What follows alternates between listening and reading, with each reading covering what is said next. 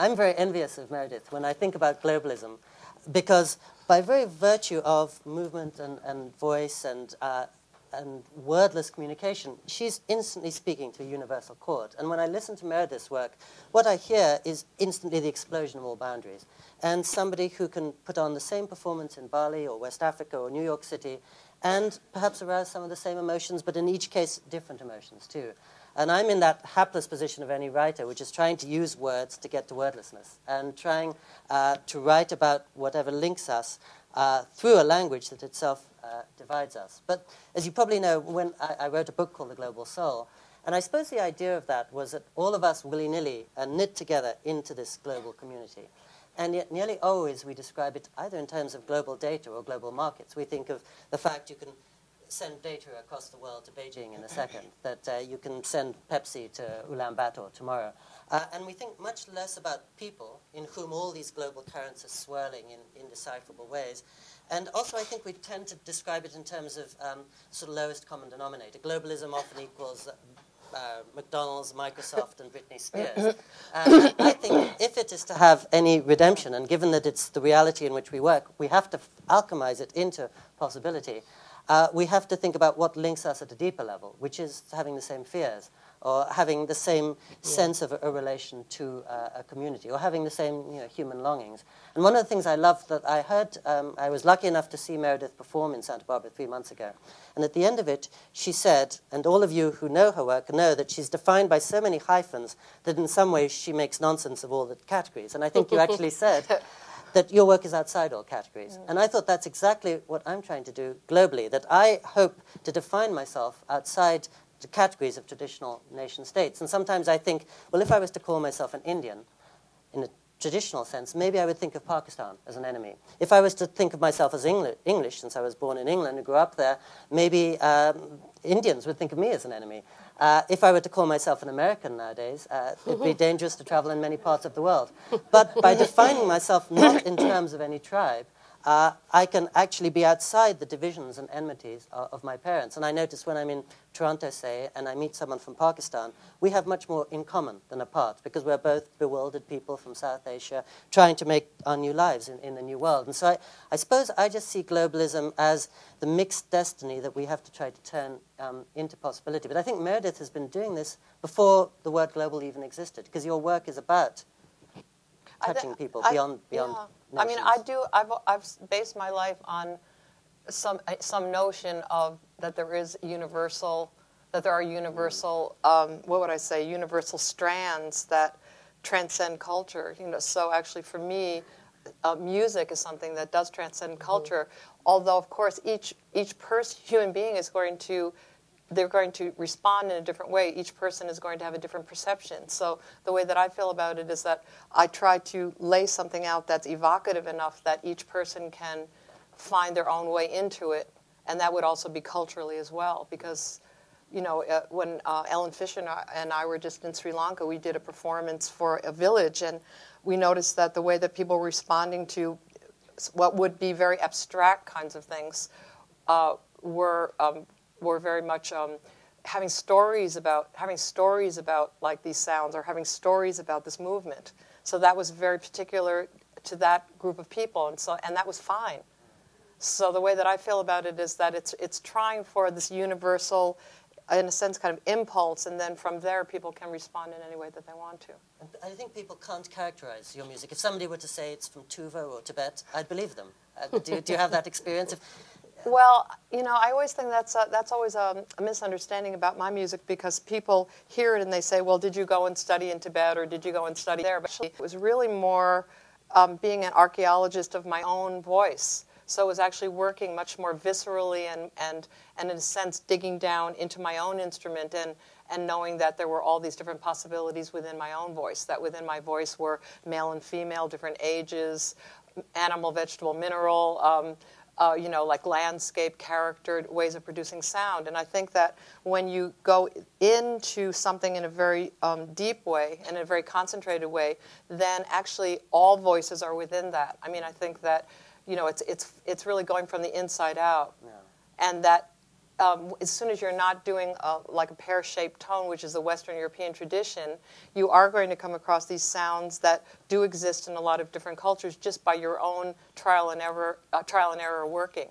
And so then when people say, well, this reminds me of Balkan music, I remember one time my first concert at the Whitney Museum, someone said, have you ever heard None Such Explorer, so-and-so and so-and-so Balkan music? And I had never heard it.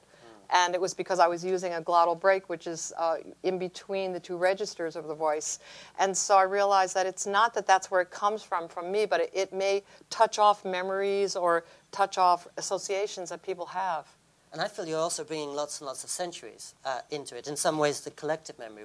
This may be a misunderstanding of your work, but when I listen to it or watch it, I feel you're almost recovering something ancestral in us, something archaic that's lost within us and is inside us, but that gets lost in the postmodern swirl. And I almost feel as if you're grounding us in this new century where we're moving without traditional orientations in something fundamental that we need. It's like you said about the poignancy of the global era is that we've lost all definitions and we've lost a sense of tradition and ritual. And I feel in your work the recovery of the stuff of classic cultures. Is that what Yes, you're about? definitely. I mean, I think that same revelation that I had, this was the mid-'60s, when I was just working with my voice and doing regular exercises, and then I just had a revelation. But I think that right away I also realized that it was really going to the ancient sources of utterance before a language, actually, and that I was very aware of that right away, and the voice has that kind of power, and that it does cycle around.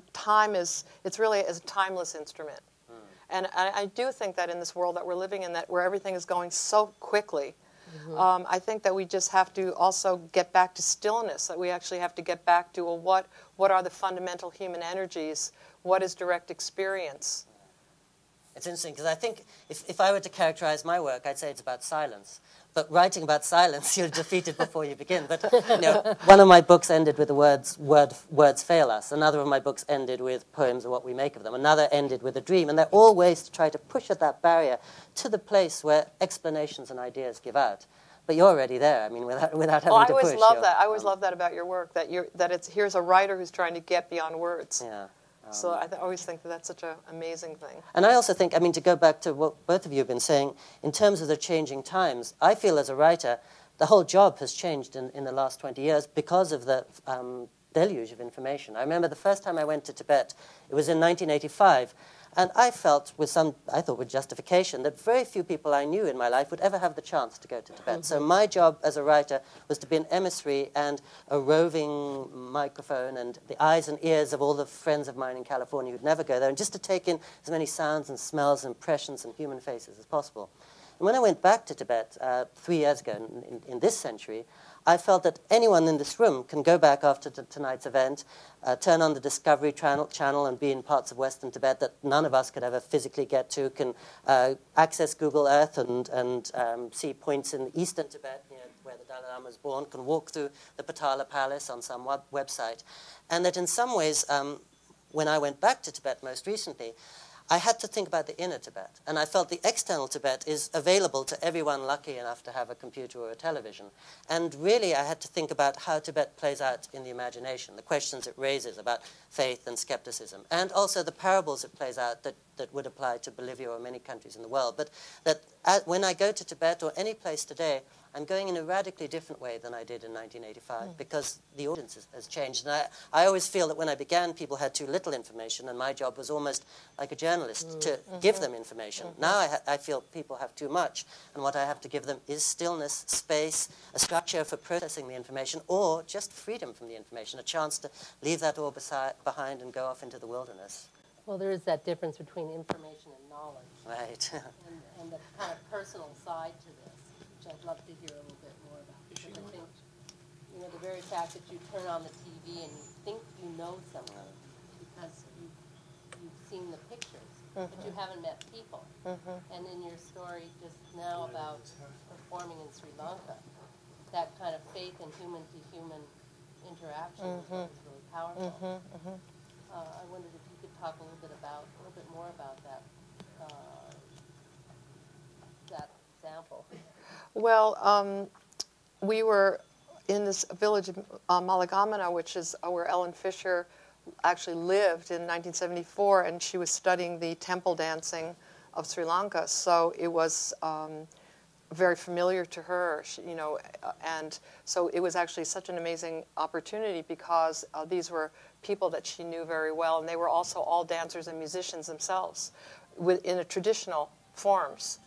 And this, and so we did, and so this was like American performance. But we did all kinds of, I sang some of my music. We danced to Bo Diddley.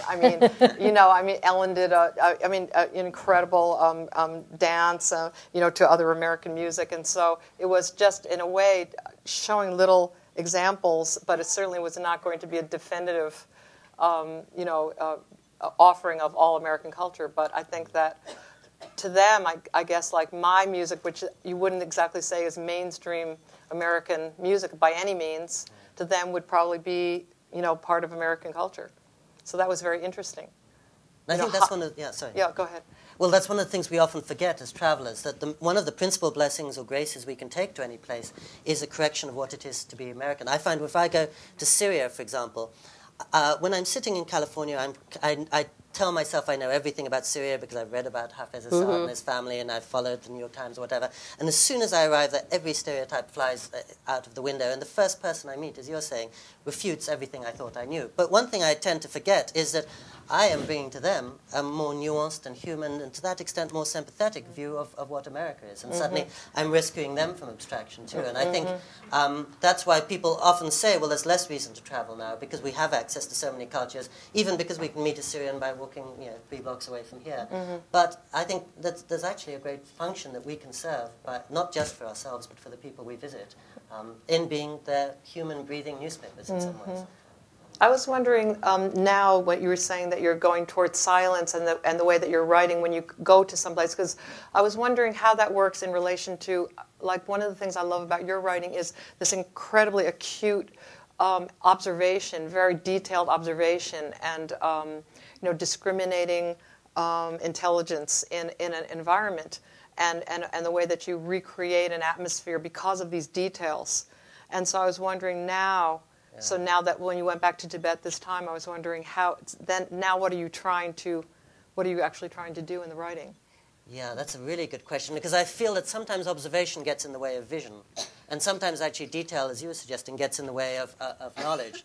So I suppose I'm trying to, where I used to saturate the page with details in the way you're describing, and really give a close-up, and just throw the reader and myself into Los Angeles airport or the bustling marketplaces of Tibet. I'll never be in an airport again without thinking of you. I have to say that in The Global Soul, he lived in the airport for, it was like 3 days or something like that? 2 weeks. Yeah. And I'm lucky to be here today because I barely survived. Now every time I'm in an airport, which is all the time, I just go, how did Pico do it? It's just like the culture of the airport. I did it so that you don't have to do it It's now. good. I'm really suffered glad. Vicariously. I'm glad.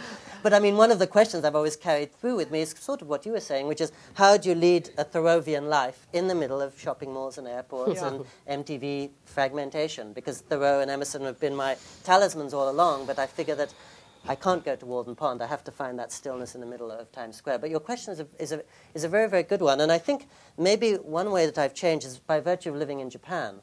And I think Japan, for me, and this is an education in attention and learning to listen. And I found when I went to Japan from California, I was more than ready to babble on as I'm doing now. But I hadn't learnt the art of trying to listen to other people. And I thought, well, that's something that they have in such a refined way. So. You have it too. But the example that I often use is if I go to a coffee shop with a Japanese person I've just met and I order Earl Grey tea and apple pie, I'll go to her house 7 years later and there's Earl Grey tea and apple pie. She has registered everything about my detail, even though they have no importance in her life. But she wants to know who I am and what I care about. The one time I went to Meredith's house, she'd done exactly the same. So I think you don't need to go to Japan. I think he needs milk in his tea. Yeah, you remembered that. And of course, the Japanese are, you could say, much better at listening than speaking. But certainly they have a due deference towards silence and the white spaces on a page. And so when I went over to Japan, from California, but really from New York City, my feeling was if I had a page, I wanted to fill it with as much as possible. And now I'll fill it maybe with a single brushstroke and try and let the reader take it where she wants to go. And so in terms of your specific question about Tibet, I think when I first went to Tibet in 1985, I gave the reader, whether she wanted it or not, this saturated sensory immersion experience is equivalent to watching it on a screen. What I would do now is just perhaps present one person walking around the street, around the Jokang temple in the center of Tibet, with a question on his face, or in front of monks who are holding out their hands asking for money, and just present that conundrum and ask the reader to take it wherever he wants to take it. And when I heard you perform in Santa Barbara 3 months ago, you said, what I'm really interested in is the unknown. And I think that spoke to me, because that's what, I suppose, previously I was more interested in gaining and imparting knowledge. And now I'm interested in going to those places where I have not a clue what's going on. But so, to feel so that also has to do with the fact that you're writing novels. That's right. That's a big difference, Which right? is a journey into the dark, as I see it. I mean, I think of nonfiction as a gathering of a lot of data and making an order and making a stained glass hole out of it. And so that at the end of reading or writing a 30-page article, you feel that you've come to some provisional conclusion. Whereas I think with fiction, it's like driving out into the desert after dark with your headlights out. You don't know what's going to come out Exactly. at you or from you. And things that come out from you, which is from your subconscious, are things you wish were not even there. But it's really a journey into mystery. It's like Peter Brook talks about being a guide at night. And not towards knowledge, but into a warmer accommodation with all the things that you don't know. And I think that's probably, I mean, your pieces are a set in the middle of mystery in some Well, ways. I think the process is one of mystery, and I think that one of the things of being an artist is actually to have the endurance to suffer through being in the, to hang out in the unknown. It's actually incredibly uncomfortable. So I think one of the things about being an artist is actually being able to tolerate that you literally are, I think that the thing that you're talking about, the dark, is interesting, because I always feel like the way that I say it is, it's a little bit like I'm either blind or I'm kind of flailing about in the dark trying to find what the piece wants. It's really like trying to be open enough to let the piece speak for itself. And that's very difficult, because you want an answer, or, it's you have to sit with it. There's a lot of waiting involved. And it's about surrender more than control. When I went from New York to Japan, a small part of me thought I'm going from a culture where there's a lot of thought about control to one where there's a lot about surrender and about losing yourself in the person you're talking to rather than asserting yourself. Yeah. And people defining themselves, the identity in terms of a community or a family or a company, or that famous gift that many cultures in East Asia have for not talking of me, but of us. The place where my wife, a Japanese wife, has been working in the same shop for many, many years, and I don't even know the name of her boss there, because she calls her boss department head. But you're just so it's not an imposition from above. It's trying to find what is coming out of you. I think the great experiences that I've had that I can count on one hand in my 41 years of working have been these pieces that seem to make themselves. And I always think that it's in some other dimension. The piece is already in some other dimension, and then it's really a matter of trying to find the laws of that piece, or what the piece wants. It's like, what are the laws? What are the principles of that piece that already exist? And then hopefully you do find them. But that doesn't happen. Then in between you have to be a good shoemaker, in between the times that you have pieces like that, because you have to keep your craft going. But those are the great, great experiences where you do really feel that you're just, you're in some ways just a conduit for something that already exists. Have you found over the 41 years a way to find that, or to find? I think as the years go on, in some ways it gets more difficult, because you have a backpack of experience and of different ways of doing things. So in a way, I think the most exciting thing is to try to find a new method as you go along as well. I mean, I keep on trying to figure out ways to get myself to the edge of the cliff every time. And then of course when I'm working on something like that and I'm just going, yeah, great words, and now I'm struggling to do this. Why have I done this to myself? But I think at the same time it's what keeps things very, very interesting, that there isn't just a routine or kind of habitual behavior. I mean, I think that's one of the things that's really wonderful about art, is that it actually can break through habitual behavior. And that's what you're literally trying to do as an artist, to make it that people can wake up for the hour and a half, even for a split second or something like that, to have the direct experience that's not filtered out through concepts, through preconceptions, through the way, habitual behavior and perception, that it's not going to be this experience that, oh, you go at 8:30, then you see the thing or hear the thing, and then, oh, you go for coffee and talk about it, then you go home and forget about it. I mean, the things that I've always really appreciated in films, in live performances, or in reading or anything else is that it really stays with me. It's like changes the way that I think about things. Exactly. I mean, I think of both travel and writing as forms of alarm clocks. There are ways to wake yourself up in order to wake the reader up. The reason that I went to Los Angeles Airport, for example, was that at that point I'd been to maybe 25 or 30 countries, and in each case I'd gone there, spent 2 weeks absorbing things, come back and written 20 pages on it. And I thought, well, now I know my own tricks. And I know almost before I begin where I'm going to end. And so all the freshness of discovery, which is where the energy comes from, is dissipated. So I have to force myself into a new kind of location where there are none of the obvious advantages of exoticism. And it's going to Los Angeles Airport and treating it as a foreign country is going to force me to approach things in a different way. And it's also, now, more than visiting places, I revisit them. And that's as with Tibet. Because when I go to Tibet a second or a third time, having covered it once already, I can't fall into my familiar tricks. And I can't just go around noting the signs and the sights because I've done that once already.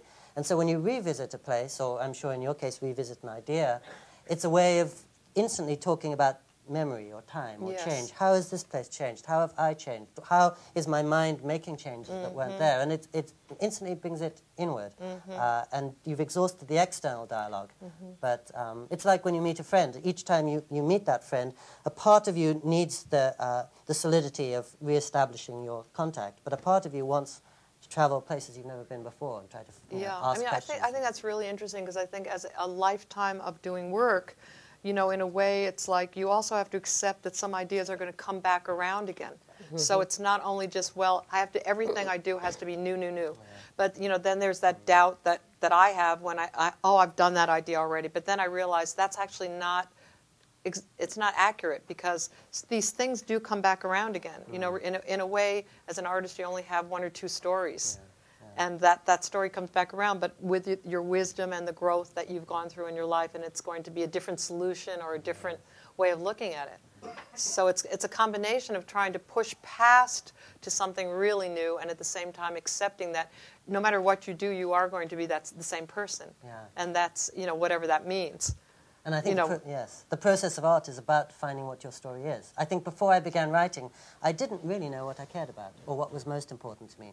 And one of the curiosities about writing, and I'm sure there are equivalents in your life and work, is that there are lots and lots of dramas in my life. People have tried to commit suicide in my room, my house burnt down, I've had members of my family who've lost their minds, all kinds of stuff. And when I go to my desk, I don't have anything to say about them. Nothing in those experiences really touched me deeply. And yet I'll suddenly remember walking along the seafront on the Malecon in Havana on a morning where nothing was moving and nothing was happening in 1987. Or I'll suddenly remember being in a little room in Tibet with the high shafts of light coming through and a monk chanting in the corner. And somehow those moments have gone more deeply into me than the stuff that other people say, oh, you should write a book or make a movie of it. That's really interesting. And also the same, just as you're saying, the same themes keep coming up in spite of oneself.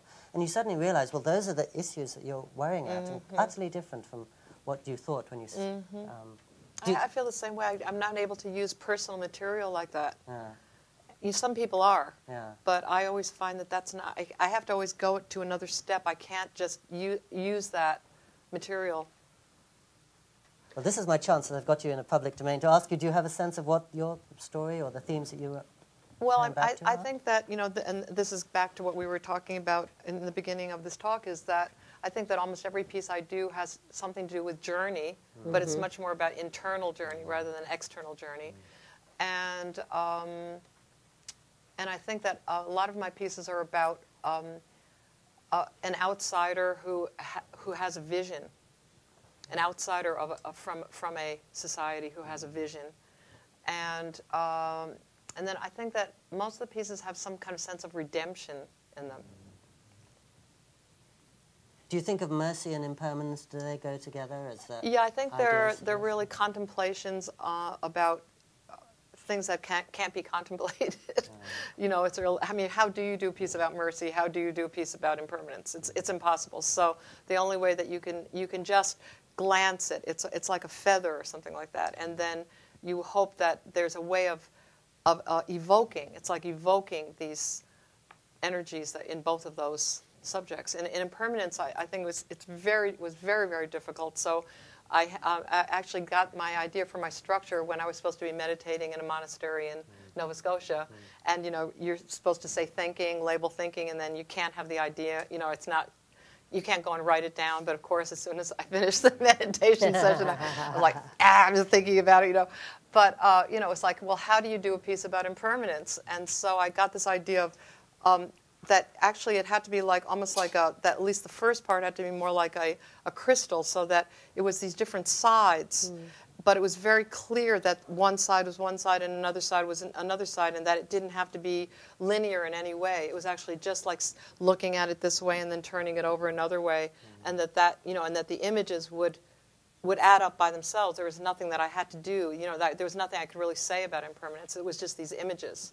And then the second half of the piece is much more like more like a river. It's really like that there aren't boundaries. It's really like that everything just flows from one aspect to the next. So it was structural ideas that helped me figure out how to work on it. Interesting. I think one thing we have in common is spending a lot of time in monasteries. And I think probably for you, as for me, it's a way of stepping out of the swirl and the moment, the better to understand it or to see the larger patterns that are enacted by it. Yeah, it's a great privilege to be able to have that time and space. I'm not giving you a chance to well, talk at all, no. sorry. Well, they're not here to see me or hear me. I was going to ask you, though, the same question. How does that spiritual practice, or that practice, I won't even name it, the practice, the meditation, does it affect the way that you work? Well, I'm glad you took the word. Yeah, I don't know if I even have a practice, and I've never meditated. But it does affect the work. You're absolutely right. The fact that I 4 times a year for 15 years now, I go for long periods to a Benedictine hermitage in California, though I'm not Benedictine and I'm not completely a hermit.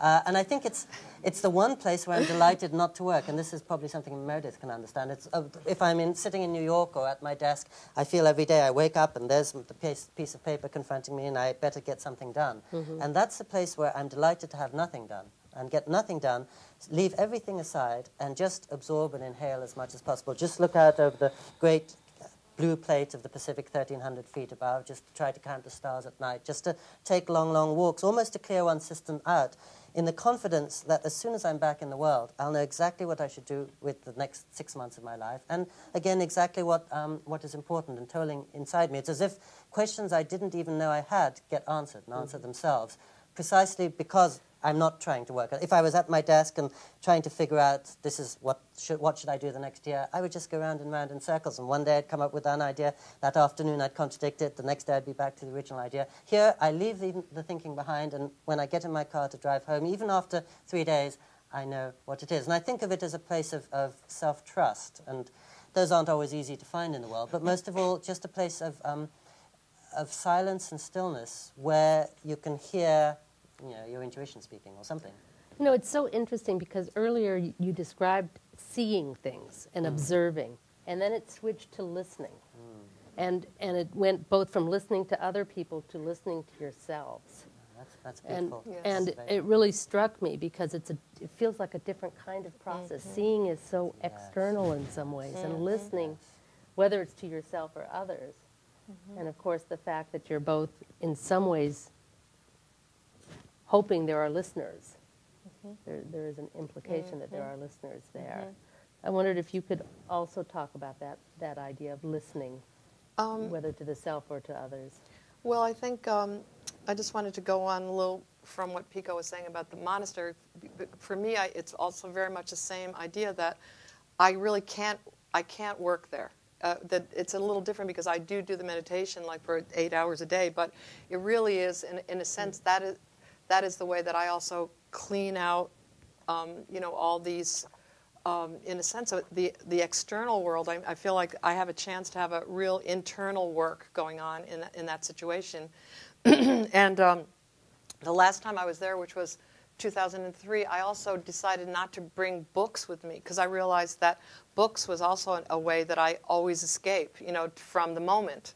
So I only, I didn't read like, mystery books or something like that, like I had the last time that I was. That was a real. I realized, wow, reading is also a way that I get away from the moment. It's a little bit of an escape from, in a sense, I don't want to say this in a kind of morbid way, but from the pain of existence. Like I feel that that there's this kind of ecstasy and pain of each moment. Do you know what I mean? I can't. It's hard to express this, but existence itself has a sort of pain to it because it's so raw. So I think that that's what, for me, I really appreciate having the time to do that, and also as a person, as a human being, not just the art part of it, but just the human being part of it.